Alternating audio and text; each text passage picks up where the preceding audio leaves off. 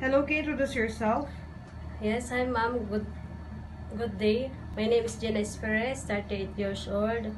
Uh, I, I I'm married and I have 2 kids. How old are your kids? 5 years old and 2 years old. Who will take care of them? My husband, ma'am. How many brothers and sisters do you have?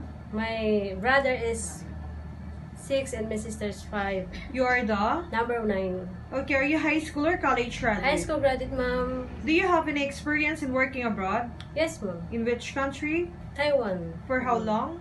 2 years. What are your main duties? Cleaning, taking care of their kids.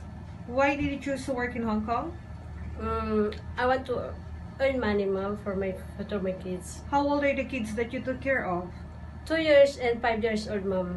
Okay, if your holiday is not on Sunday, do you agree? Yes, ma'am. If your employer asks you to work on your holidays and is willing to pay as compensation, are you willing to do so? Yes, ma'am. Do you eat pork?